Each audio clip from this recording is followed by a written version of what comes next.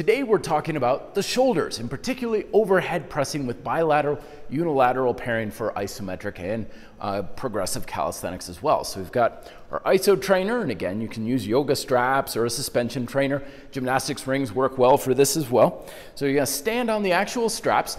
You're gonna adjust the height so that they're about 90 degrees-ish or so. If it's a little higher or lower, it's perfectly fine. I don't recommend having the arms all the way out to the side.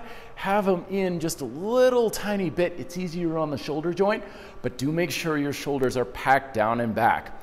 Drive up, but don't jerk, because that's hard on the joints. Give yourself about a second or so to assess the tension and drive. Just like you're trying to reach your arms up as high as you can, and then release. Take a couple deep breaths and drive yet again. There's your isometric.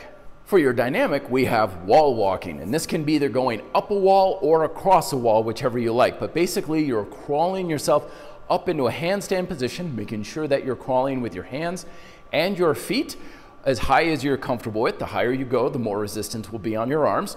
Pause for a second or two, and then crawl yourself back down under control.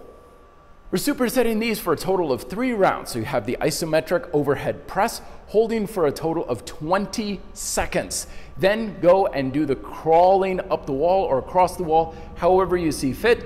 Let you play around with that one. Go as high as you can or as long as you can for about 1 set. It'll probably take you about 15 seconds or so, always maintaining control and breathing smoothly during that set.